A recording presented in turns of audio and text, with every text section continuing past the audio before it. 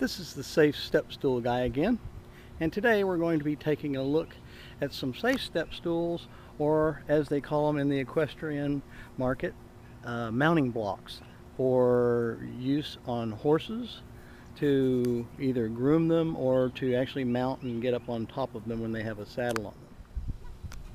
Here we have a Rubbermaid step stool that is actually designed to do several things. But what I really want you to take a look at is the fine printing. Don't know if you can read it, but it says caution for indoor use only. Do not exceed 300 pounds. Do not jump on step stool.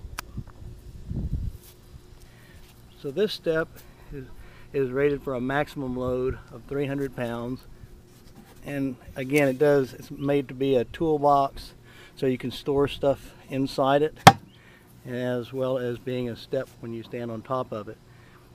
But it also reminds me that you can't be in excess of 300 pounds. So here are two of the Shure-Step models. The model on the left here is the Shure-Step 2 passenger step, and it has sandpaper on top of it to keep smooth-soled shoes from sliding. This works well in horse stables because typically people are wearing boots with smooth-soled shoes.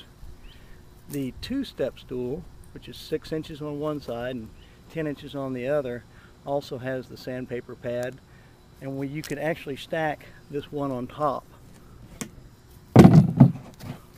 so that you can reach a little bit higher if the person's a little shorter or the horse is a little taller.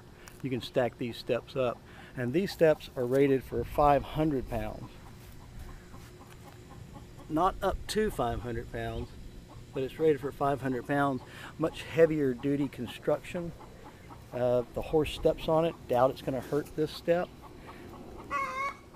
So when trying to clip or trim the horse's mane, a lot of the times the horse's head likes to be up so he can look at you.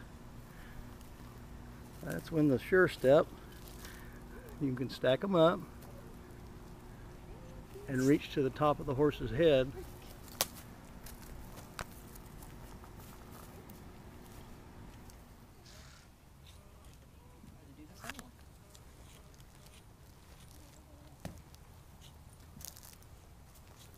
And the Shure-Steps are not open on any of the sides, so the horse can't get his hoofs inside and hurt themselves.